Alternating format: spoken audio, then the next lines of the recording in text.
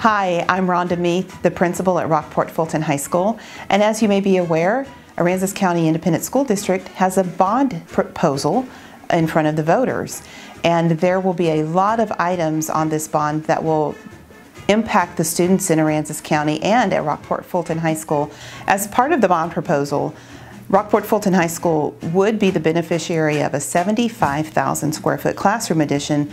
The great thing about this is that it would move our classrooms into the 21st century. Some of our classrooms are really old and dated with few electrical outlets, and this would really help our students move into the modern world. This bond will also help us reduce our building footprint. This increases the safety measures on our campus, and as I hope everyone knows, this is one of our top priorities in ACISD. And in this classroom edition, we would have our classrooms, we would have band, choir, and our theater arts program. So please get out and vote and let your voice be heard.